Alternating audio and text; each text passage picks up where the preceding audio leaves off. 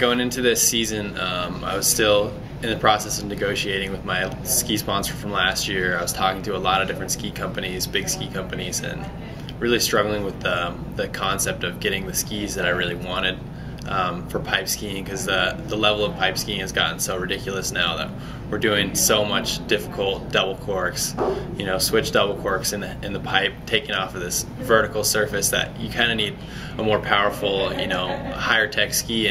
And the ski companies have gotten away with the last couple of years with just building, middle of the road skis, because when you're hitting jumps and rails all day and you're thrashing your skis, you don't really need a super high quality ski. So then talking to Matt at Forefront, it was just like, he was like, yeah, you know what, I understand that. Like, I'm gonna embrace this, and we're gonna start this project, and that'll be the first project of you being on our team. If you want to be on our teams, we're gonna build you some skis that you think work, and then we're gonna go from there. So then we just got into the white room and started playing with things, putting extra layers of fiberglass, a little extra camber, things like that. Going into working with Forefront, sort of getting off the ground, the big concept was, when we start working together, we're gonna build the best skis, something that I could ski the half pipe on and be totally confident the whole time. We'll put a little extra camber here, we'll make them a little stiffer here, but not too stiff, and sort of just played around with the different fiberglasses and different resins. We had a few skis just absolutely break right off the bat, which was what happened when you're ski testing. So,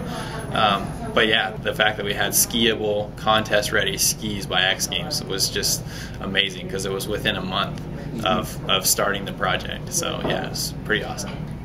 Last year I had a decent season coming off of an injury. 2 years ago I tore my ACL, missed the whole season. So last year I had a couple podiums, won the European Open, but mostly lower level stuff. I hadn't had any big results, due tours or X Games last year. So then going into this year, kind of the same story. I kept having really good runs in practice and feeling confident going into the contest, but just not having things line up for me.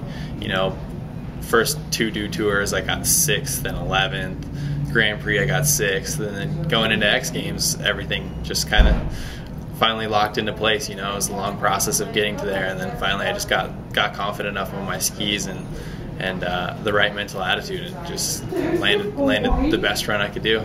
Yeah, I definitely have a different lifestyle than what you would say is the average for an action sports athlete. I have a wife and a baby at home waiting for me, and it's not the norm, but it's just something. It's just the way my life turned out, and that's it's awesome. I embrace it.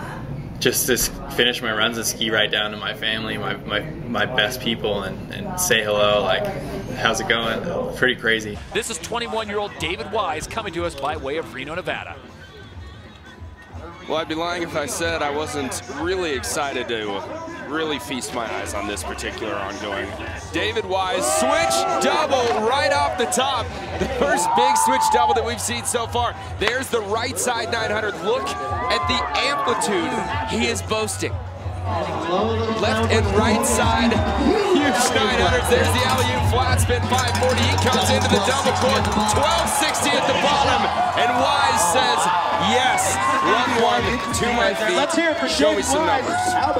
And the poles go up in the air. Here's a guy who has so much amplitude, he can do double grabs and make it look easy. That is the name of his game. Unbelievable stuff.